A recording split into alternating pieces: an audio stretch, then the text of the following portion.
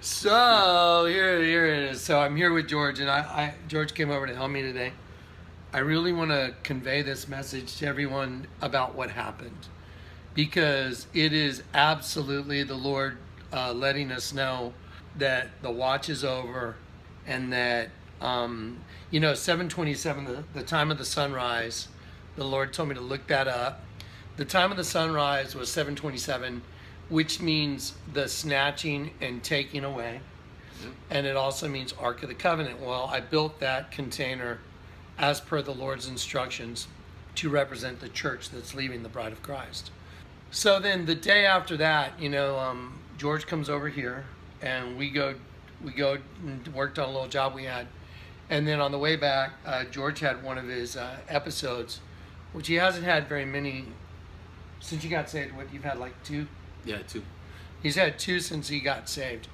And so on the way back over here, just like a block from the house is when it happened. And then, we told you the story on the last video where, I wasn't planning on laying hands on George. I was trying to comfort him, that's all, and put my hand on his neck and, like, you're going to be okay. And I was just reminding the Lord of my prayer. Like, you had told me that you're going to heal him on your time schedule according to your will. Because in my prayer time one time, I'd said, Lord, would you please take this affliction away from George?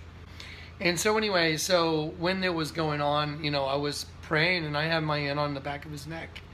And I was just reminding the Lord, hey, would you make this easy, and don't let him suffer, and those kind of things. And I reminded the Lord of my prayer. And that's when I looked over, and instead of being passed out, George was looking at me like, right? Yep. Yes.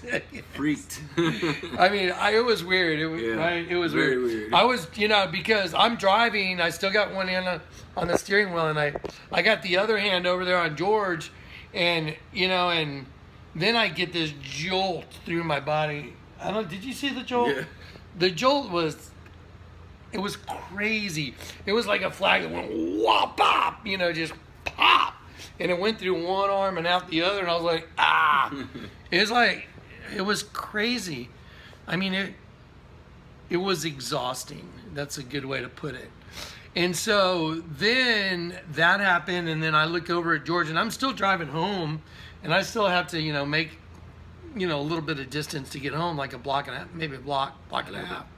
But I look over at George, and instead of him being all like that, I look over and he's like, and he's looking, I'm like, and I'm thinking, what's up, dude? Like, I'm like, freaking out. Why are you looking at me like that? And then I realized, oh my gosh, he didn't. And then he's like, I didn't pass out, and I don't feel bad. And what happened? Yeah, I didn't feel no tingling, everything was just automatically just gone. Like, it was, I couldn't even explain it. And that's the reason that I told him this, like, dude, I need to show you like how this feels. Right. So that's why I ran to the back of my truck. Right. So we're gonna go act that out in just a sec. So I don't want George to get too far ahead, because this is why he came over today. I said, we've got to explain to people how this went down, because they have to see it. So let's just go reenact it. Let's do it. And I said, let's go show everybody the way it went down. Because so when we pull up in the driveway, we're at the house right now. We're gonna go out in the driveway, and we're gonna redo this, and we're just gonna show you what happened, because it's time to shed the cocoon, folks. It's time to go. Let's go.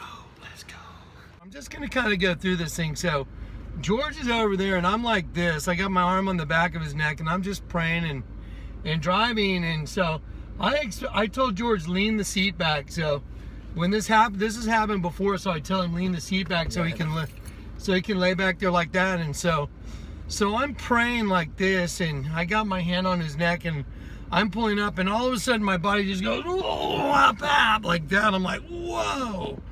And then I pull up, and I look over like this at George, and George, instead of being back, he's staring at me like, we're like that. like that. I was like, I know, and I was like, I'm like, what? Like what? Yeah, exactly, just like this. We were looking at each other like this. I was like, what? And I'm like, wait a minute. He didn't pass out. So then George, that's why I'm like, dude, like I don't feel anything. It's like so weird. And then, you know, I had jumped out of the truck. And I'm like, dude, I gotta call my wife. You know, I gotta tell my wife real quick. So I jumped out the truck, and you were still in here freaking out. Okay, so here, now look, so I'm over here like this, and I had my hand, and after the big, whoa, I was like that. I looked at him, and I went like this. He said, I'm gonna call my wife. I take my arm, and I was like this, and I literally, I didn't have my head up. I was like this, and I went like this. And tears just started rolling out of my eyes. Yeah. And then I'm like this, and I just look at him like this.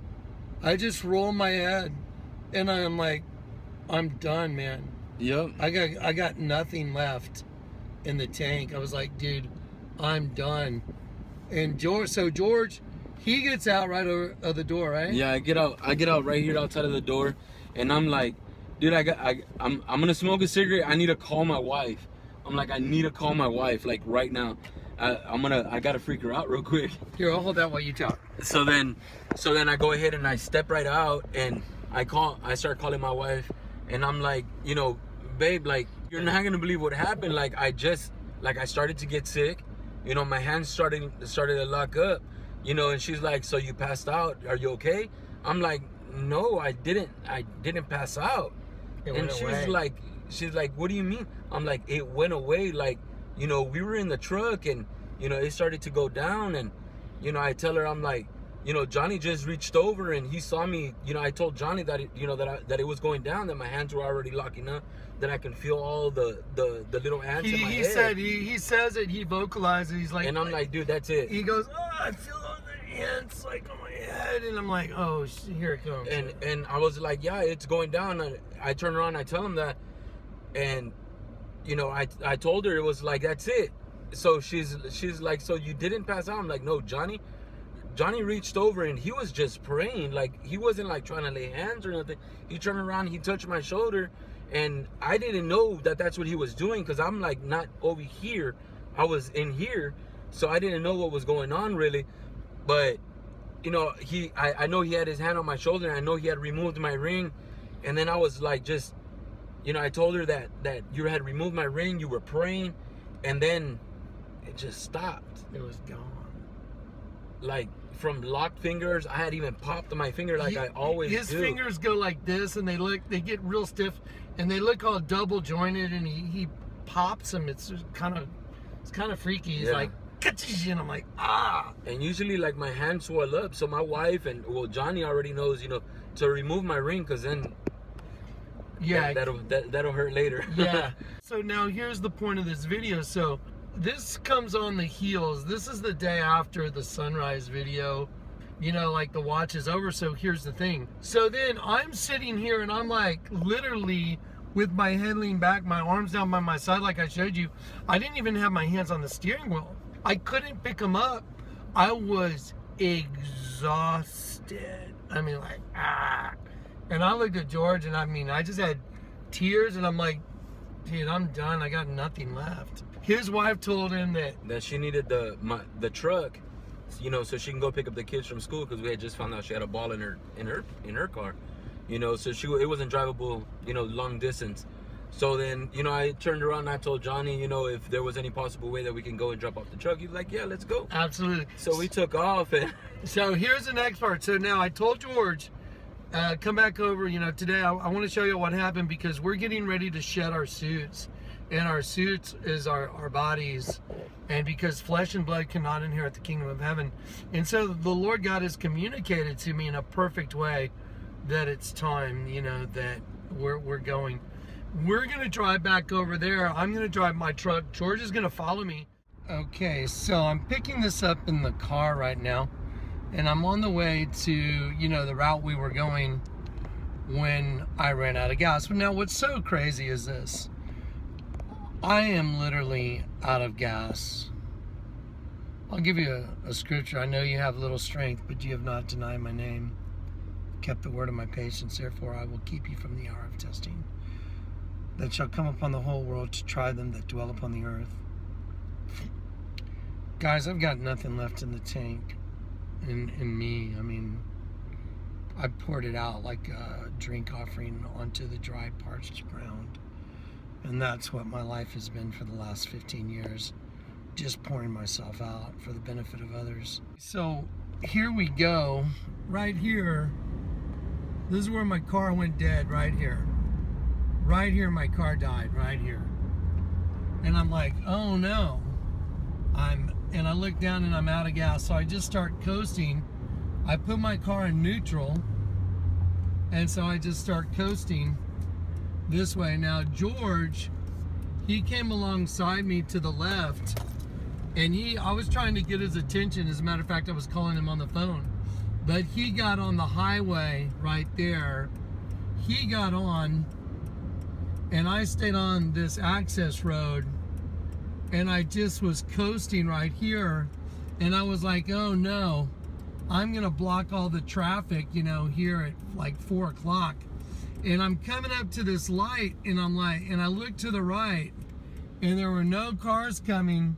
So I said, okay, I'm just gonna coast through it. And I coasted through it, and I pulled in right here. And this is it. So this is where I pulled in, exactly. Okay, so there's George pulling up, just like he pulled up. I was sitting here out of gas. George gets out. And so George walks around, and we start talking. And we're talking about how crazy the whole experience was. And I was like, dude, that was so crazy. And then I said, George, go look at the number on this building. Did I say that? Yep. And so we walk over here, and we look at the number on the building, which is 555. And we're like, wow. And I said, the Lord said that number is really significant to pay attention. Did I tell you that? Yep. Okay, so I come over here, and then we're still talking about it. And I look up at that sign, and it says, now delivering, let's see, up there. And it says 321 in front of a gate. And I'm like, wow, that is so weird. And I'm talking about the whole experience, how it drained me, how I was out of gas, my truck's out of gas. And I'm like, it's so weird. And George goes, I'm still freaking out. So I'm like, dude, like, that's when I started explaining to him, like, dude, there's like not even no way I can think of explaining to you. And then I'm like, you know what? Hold on real quick. That's right. So he ran over here. You know, I opened the back of my truck. I pull out my coat. Yeah, he pulls out a leather, and I'm thinking, what's he doing? Leather coat, and I put it on, and I'm like, dude, this is exactly how it feels. It feels like this, just like that. And so he peels it off like he's throwing it away, and then that was later that day. I got home, and I'm like, the meaning of 555, it means to cast off like a garment. So now we're gonna post this, and I'm gonna show you the scriptures that go with it. So it's time to go home. We're going. It's coming. All right, guys, encouragement. So anyway, I find this all so fascinating that here at this stage of the game, you know, when I've been telling everybody, hey guys, the rapture's coming, that's what the container represents, is the church that's leaving. And by the way, folks, I've had some people ask about, you know, can we come see it? Here's the thing. Unfortunately, my house, there's not an open invitation because of security reasons, and I've had to deal with people that thought they were hearing from God, and they weren't hearing from God at all. So because of those reasons, if anybody was to ever show up unannounced, it would not be received well at all. It would be received with the police and with police reports, because some people have done that, and that is absolutely a complete breach of protocol. So please don't do that, because otherwise I'll have to make a phone call. That's it. If the Lord wants to open the door, I'll certainly let you know. So that's the way it works. If he tells me to open the door, then I'll do exactly what he says when he says to do it. So we'll just leave it at that. How's that? Then you'll know. So the rapture's coming. We're about to 555. We're about to take off like a garment and cast away, just like George did. I mean, I don't even know how to explain how supernatural all this is. I mean, I wish I could let y'all all experience it, you know, with me and, you know, at the same time. But the best I know how to do is to give you a clear testimony to it. Because if I give you a clear testimony to it, you know, that's, you know, my testimony is the same as if I was in a court of law.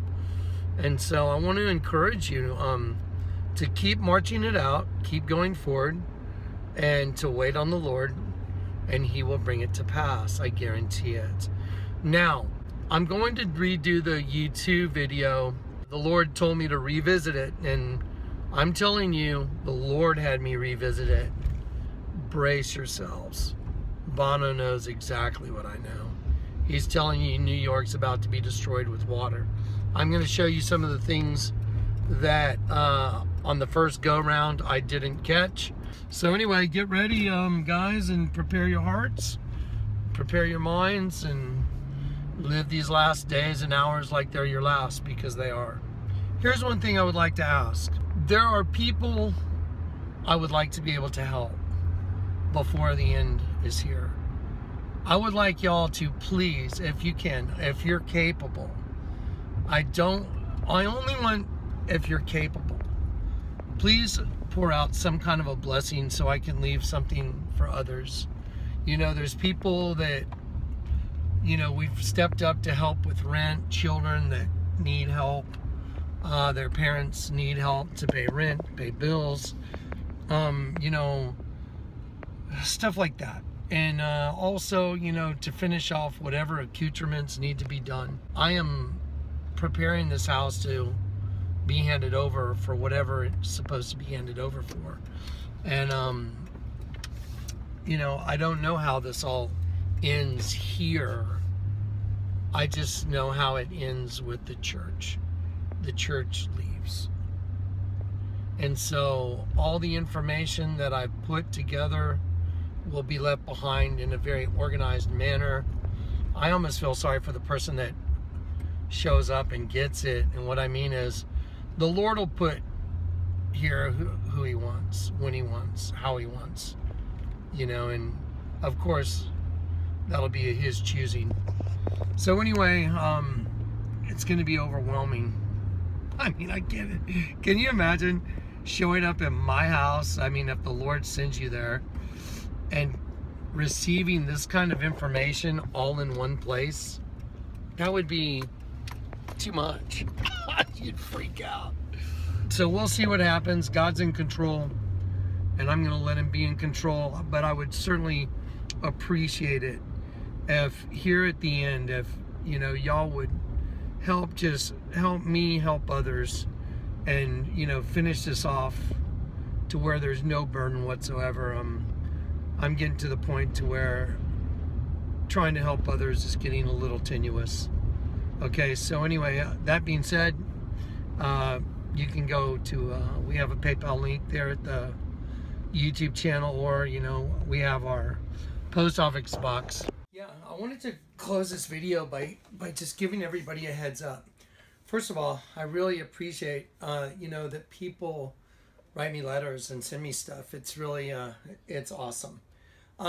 There's a bit of a problem though, because some people have started circumventing the P.O. box, and I've started getting packages at my home from Amazon, that other people will purchase something on Amazon and send it to me, or I'll get a package at home that has no return address, or it won't have a legitimate return address. And so if any of that stuff comes to my house, I need y'all to know, don't waste your time. Please don't waste your money doing that, because I have to throw it in the trash. I cannot receive any packages. If someone goes to the, you know, to the hassle to find out my address and sends me something, well, I can't be trusted. So, especially without a legitimate return address, or even if it comes from Amazon, because I don't know. So I can't roll the dice, so it just goes into the trash can. So please don't waste your time and your money or your effort trying to send something to me personally.